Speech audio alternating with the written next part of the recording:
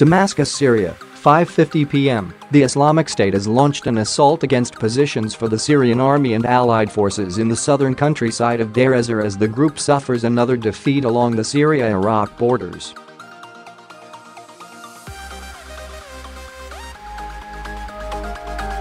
According to a military source, a number of ISIS militants attempted to infiltrate the government-held areas in Badiat al-Mayadeen and Badiat al-Qorya located to the northwest of the border city of al-Bukamal.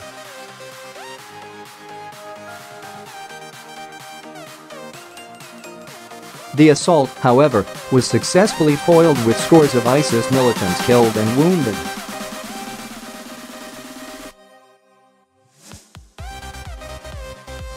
Meanwhile, the US-backed Kurdish militia continues to attack. In collaboration with the Iraqi forces, ISIS pocket along the frontiers, seizing more territories and eliminating scores.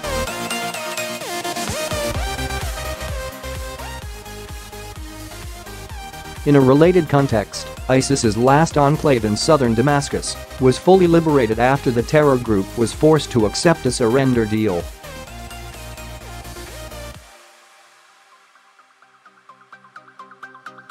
The US-based Syrian Observatory for Human Rights said that up to 367 ISIS jihadists have been killed in battles against the Syrian army during the past 2 months.